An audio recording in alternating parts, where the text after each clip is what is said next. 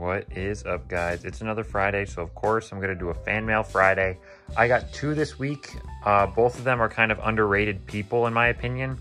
First up is Vincent Pastore from the movie Return to Sleepaway Camp. You know what? Forget it.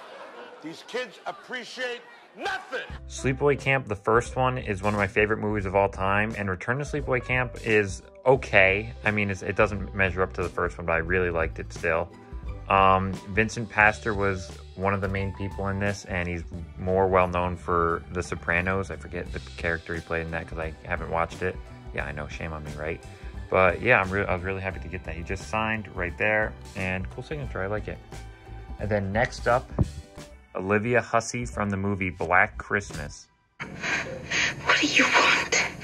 Why are you doing this?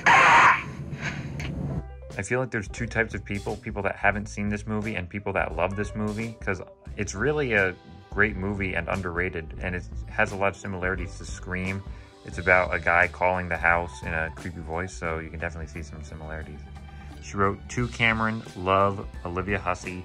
She wrote in black. You can't really see it that well, but still you can see the signature, and that's the part that's really the most important.